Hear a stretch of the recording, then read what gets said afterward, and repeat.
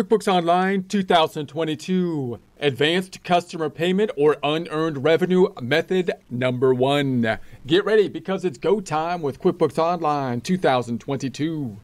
Here we are in our Get Great Guitars practice file. We set up with a 30-day free trial, holding down control, scrolling up just a bit to get to the 125%, currently in the home page, otherwise known as the Get Things Done page.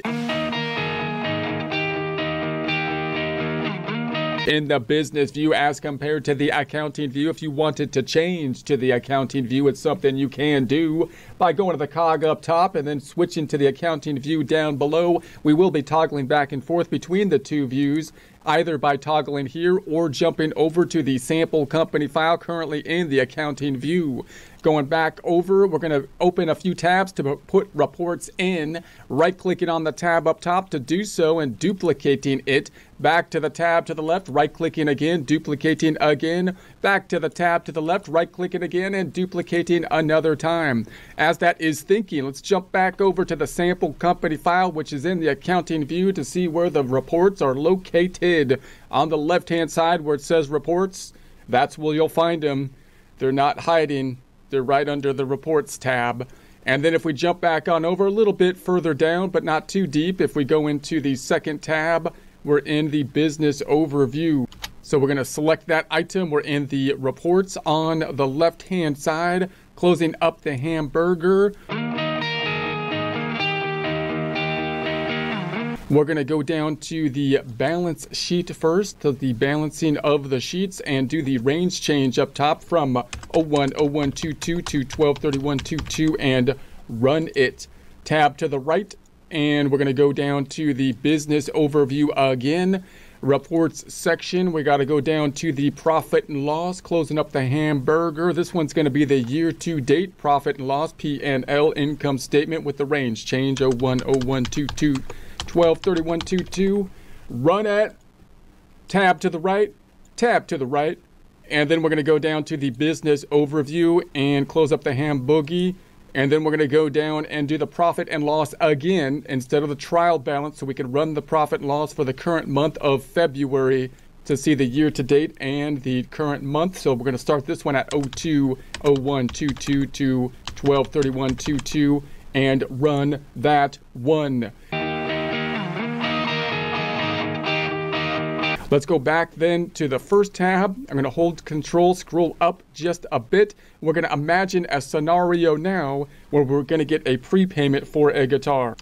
In other words, someone comes in and says, I would like this particular guitar. And we say, hey, maybe we don't have that guitar on hand at this point in time. We'll order it for you. We'll get it for you. But we would like to get a down payment at this point in time to make sure that you're committed to the process so that it is worth our time to go through the process of whatever we've got to do to complete the purchasing or getting of the guitar that we can turn around and sell to you. That means that we're going to get money in advance. So if I go to the first tab here, in other words, if I get my money in advance from this customer and I select my trusty drop down, I'm going to say, well, what box should I check? Because usually when I make a sale, I have an invoice or I have a sales receipt. But at this point, I didn't really make the sale because we haven't actually given the guitar. We kind of received a payment, but the received payment form is usually what you use after you have the invoice and then receive the payment. So we've got a prepayment situation in financial accounting that's typically referred to as unearned revenue type of situation. In other words, you've got money, but you didn't earn the money. You got money in advance of doing the work. Now, this is a little bit tricky with QuickBooks, so I'm going to go over the theory of it a bit because there's a couple different ways that you can handle this, and it's a little bit different, or you might see it handled a little bit different than you would see in basically an accounting course for financial accounting theory. So I'm going to go to my flowchart. This is the desktop flowchart, but it's just a flowchart. It's got the same form names, and so that's what we will be using. Normally, when you do work, typically what happens is you will basically do the work before you bill the client, in which case you'll have an invoice which will increase the accounts receivable and you'll receive a payment later. Or you do the work at the same time. For example, any cash register situation like a restaurant where you do the work and you get paid at the same point in time. However, in some industries, you might have a situation where you get the money first. In other words, you basically receive the payment here before you did the work. You haven't invoiced them. You haven't created a sales receipt. You got the money beforehand. And some industries, that's just the typical way the scenario goes. The classical examples being something like a newspaper company or a magazine, where they basically have a subscription model, which is becoming more and more common for applications as well. In those instances, the company gets paid for a year's worth of service, and then they provide the newspaper, the magazine, the application for the following year. In that instance, when they get the money, in theory, they should be increasing cash because they got the cash, and the other side shouldn't be going to revenue because they haven't earned it yet, but rather should be going into a liability account, often called unearned revenue. So that's going to be a general scenario for those types of industries that basically all their revenues go through unearned revenue, because they collect before they provide the service in that instance, oftentimes, or the goods. You might also have a situation where you're a rental company and you get basically the last month's rent or something like that, or security deposit works in a similar way in that the company gets money, but they have to either give it back with regards to the security deposit, which we all know is never going to happen. They're just going to say, yeah, we had to fix the house and we're not giving you. No. But in any case, it's in theory, you got to give the money back at the end or something like that. So you haven't earned it at that point in time. So you can't record it as revenue. It should be recorded as a security deposit, some kind of liability account, something that you owe back to them. In our instance, we might have a situation, any kind of area where you have a custom job, that also is an area where you might get paid beforehand. So for example, if we're going to order, in this case, a large piece of equipment or a guitar, then we might want to get a deposit up front to make sure they're committed to the purchase. So I can make this order of this custom, guitar, which is some color that we don't think anybody else would possibly want or something like that, but this person is ordering it specifically.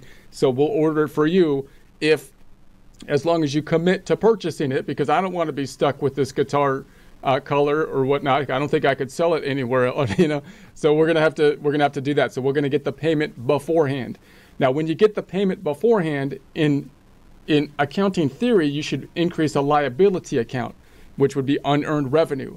The problem with that, however, is that we want to be able to track it in the customer center, and the liability accounts don't really have the subledger connected to it for the customers. In other words, what we would like to do is get the payment beforehand and tie it to the eventual invoice that we will then be making once we get the guitar. And the way we do that is by using the accounts receivable subledger, typically in practice, where it usually works, where we enter the invoice and then we connect the received payment to it. In this case, we're receiving the payment first. We would still like to connect the eventual invoice to it. So that's why a lot of times in software, we'll actually end up with a negative receivable that we will record, because it works logistically instead of a positive liability, so that it can use the subledgers, the sub-reports that are connected to the customer center, which are tied to the accounts receivable account. So hopefully you can see why logistically the software ties those things together, because we're dealing with customers here. So that's what we'll do first. We'll actually create a negative receivable, which isn't quite right from a financial statement reporting purpose. And we could still use adjusting entries then to shore that up, meaning we can then at the end of the period or the month or the end of the year do an adjusting entry to increase the receivable and record the other side as unearned revenue on a periodic basis. So that's the first method we can do. And then in the second method, we'll actually create the unearned revenue. We can try to fit the unearned revenue in there, but it doesn't create as nice of a link between the create sales receipt and the received payment. So from a bookkeeping standpoint, just to tie out these ledgers and track the receivables and the balances, this negative receivable actually works better a lot of times than creating the unearned revenue account. So we'll do both methods though, starting with this method. So let's go back on over and let's imagine that we're getting a prepayment. So what we're going to do is I'm going to hit the drop down, and I'm going to say that we got the received payment before the invoice. So we're going to receive a payment that we know decreases the accounts receivable, but there's no actual receivable to decrease because we haven't yet gotten done the work yet. So we're going to say this is for Anderson again. Mr. Anderson, we do a lot of business there. Anderson Guitars Payments doesn't have an open invoice. They're saying, hey, look, there's no invoice down here to tie that payment to. And we're going to say that's okay because we're going to create a negative receivable tying an invoice to it later when we complete the process. We're going to say that this happens on 02/25/22, and let's just say the method is cash for practice purposes, and it's going to be going into the undeposited, or previously known as the undeposited funds, now called the payments to deposit account, instead of going into the checking account directly. And then there's nothing to check off down below because there's no invoice down here. So what's this going to do?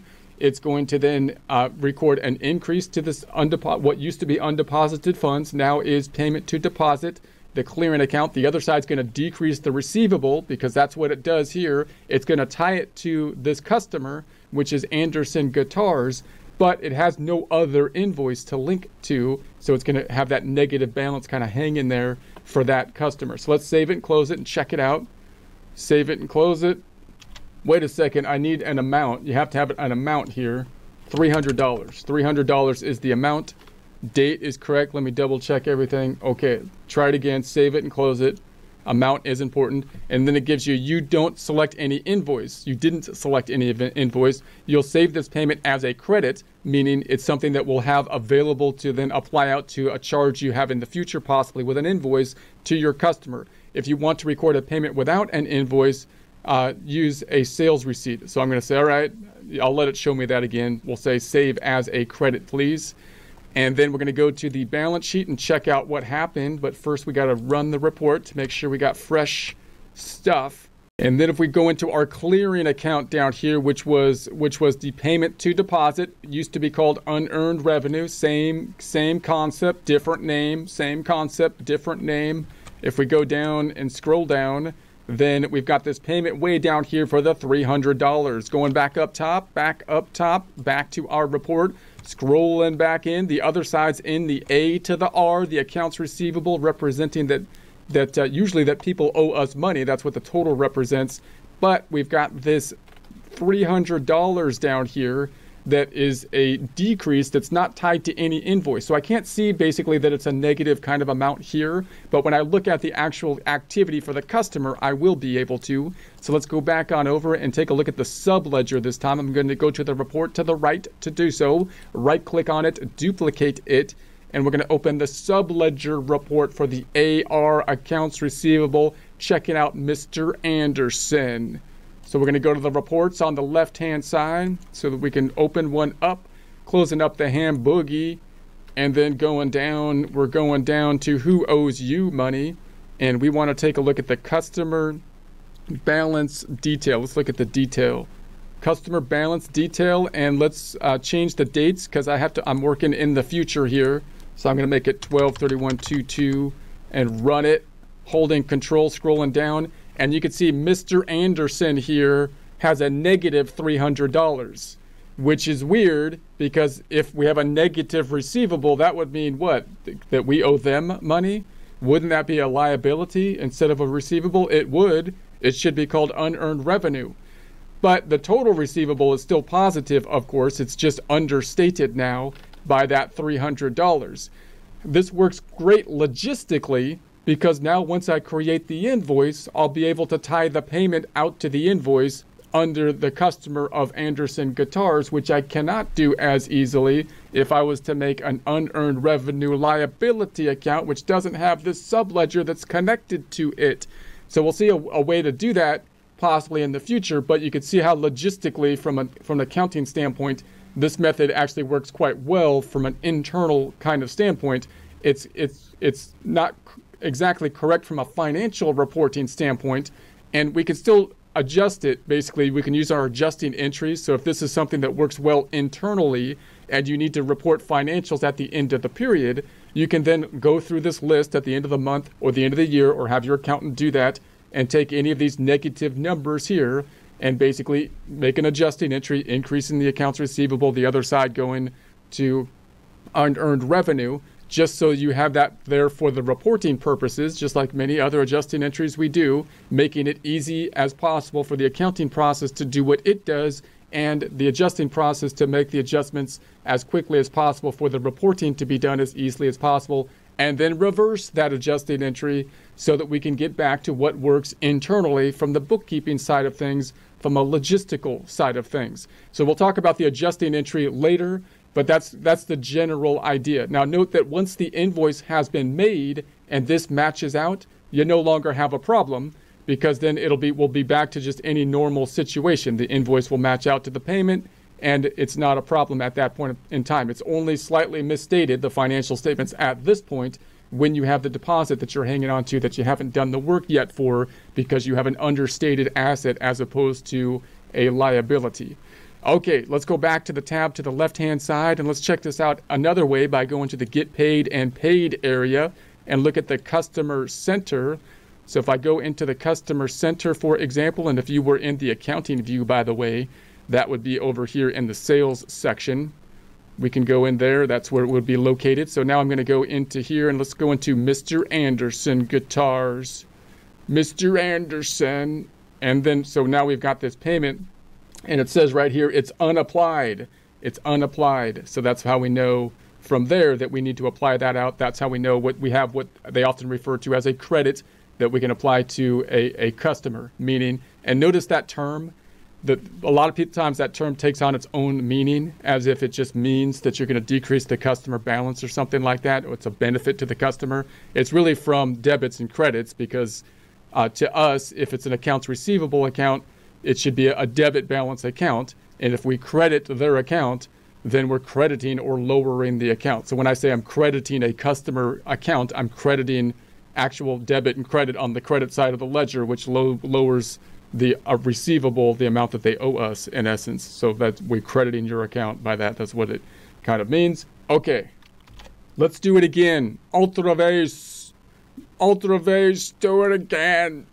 Let's hit the caret or the hamburgie, and then we're going to say plus, and I'm going to make another one. We're going to receive the payment that we don't have an invoice yet for another customer. This time it's going to be Sam the Guitar Man. Sam the Guitar Man is ordering a guitar. He's saying, hey, I want this specific gaudy guitar that I'm like, man, I don't know, but if that's the kind of guitar you want, we'll get that with the glitter on it or something, and some stuff. But we want to make sure that you give us a down payment first, just so you're committed to the purchase. So we're going to say that we're going to have the payment. It's going to go into the undeposited funds, and we're going to say that it's going to be for $250 that we're going to receive. Now, I'm not going to apply it to an invoice. Notice down here, he's got an open invoice, Sam the Guitar Man. I'm going to uncheck it because I don't want to apply this payment to that invoice. This is a prepayment that we're going to say that I want to apply to a future invoice. So I'm not applying it into anything down here. This is going to decrease the accounts receivable, not tied to any invoice, and the other side is going to be going to our clearing account, the payments to deposit, which used to be called undeposited funds. Let's save it and close it and check it out. I'm going to say, okay, save it. He's got a credit that's going to be applied. That's what we want. That's what we want to happen. Let's go to the tab to the right and then run it again, holding control down, scrolling up. If I go into that clearing account, previously known as undeposited funds, currently called the payments to deposit section, going into that one, scrolling down, and we see we've got the payment right there. And then going back up top again, back to my report, holding control down, scrolling a bit. The other side is in the A to the R. The A to the R, the accounts receivable, A/R account, scrolling down. There's the 250 for the payment. Looks normal there, except it's not tied to any invoice, which we can see more clearly if we were to jump on over to the subledge report, otherwise known as the customer balance detail. Let's run it to make sure we got fresh stuff happening. Scrolling on down to Sam the Guitar Man. Sam, where is Sam? There it is. So there we've got this payment right there, $250. Once again, we got a negative payment. It really should be a positive liability, but if we were just to put it into an unearned revenue account, it wouldn't be tracking by customer for Sam the Guitar Man, and we wouldn't be able to apply the invoice out to the payment, which we want to do, and therefore the negative receivable actually works quite well logistically, even though it's not exactly proper for financial reporting purposes, and when there is an instance where it's easier to do something one way on the bookkeeping side, but not quite exactly right for financial reporting, we will do an adjusting entry at the end of the period to make it right on a financial basis purposes at the end of the period, monthly or yearly. Again, this adjusting entry is not the adjusting entry you will typically see for unearned revenue, because usually for unearned revenue in a book problem, we apply all the revenue or all the cash we get into unearned revenue, and then you have to determine how much revenue you have earned, decreasing unearned revenue and recording the income. That's a more classical kind of adjusting entry because there's a timing difference to it. It'll have a balance sheet account and an income statement account. But the idea of doing what is logistically good or easy or the most efficient process on the bookkeeping side, and then adjusting periodically, monthly or yearly in order for reporting purposes, is the same kind of adjusting kind of concept that we can apply, of course, and that's what we will do. We'll see that in the adjusting entry section. So if I go back to the first tab, and if we go back into the customer center, this time for Sam the Guitar Man. Why is this thing up there? Hold on a second. Okay, I got rid of it. Don't worry, I got rid of him. Here we go. We can get back to business now. Closing up the hamburger. I hope I didn't mess anything up. We're going to go to Sam the Guitar Man down here. Sam the Guitar Man. We can see once again here we've got this unapplied payment. Okay, we're going to do it one more time. Back to the first tab. I'm going to hit the ham boogie, hold the plus button, and we're going to go down to, the receive payment one more time, and this one's going to be for Eric Music. Eric Music, customer. Eric also wants a guitar. These three people got it in their head that they want this particular guitar, and we don't have it. It was like, I don't know, people. I don't want that in my shop, but if you want to order it, we'll order it for you. 200. And so the same thing. This is gonna decrease the receivable, not tied to an invoice, but it's going to go into the undeposited funds, which is now known as the payment to deposit. Save it and close it. And we're going to say, yeah, we want to apply the credit out, checking it out. We got now this amount is now in the payments to deposit. Other side is going to be in that AR. I don't even need to drill down on it again because you know how the things work this time. Notice that nothing's been happening to the income statement, profit and loss, because we haven't earned the revenue yet, because we haven't delivered the guitar in this case. If I go then to the accounts receivable report, scrolling down Eric Music, there's the negative 200 there for that one as well. If I go back to the first tab and I was to take a look at Mr. Eric Music, then we would find that undeposited thing there too. So unapplied status for the payment. Let's go ahead and make the deposit now. So I've got the money, so I'm going to actually put it in the bank. So if I go back to my balance sheet, I can see that in that payments to deposited, we're holding on to $550. We're imagining we're going to the bank and making the deposit. All three of those payments we received are going to hit the bank statement at one time. Therefore, we want them hitting our cash account at one time, our checking account in the books. So I'm going to go back to the left-hand side and go to the ham boogie. And then we're going to go to the bank deposit, and this is going to be on 225. I'm just going to check all three of them off. You could do it one at a time, but that takes 3 clicks, and you could do it with 1 click by clicking that one up top. So that's what I'll do to save some energy. And so then we've got the 750 down here. This is going to go into the checking account for that lump sum 750, which we expect to see on the bank statement, making it easy to reconcile the undeposited funds, or whatever it's called now, the thing to be deposited. We'll have the 3 separate amounts in there. Let's save it and close it and check it out. Going back to the balance sheet, and we're going to say that in the checking account, we should have the one lump sum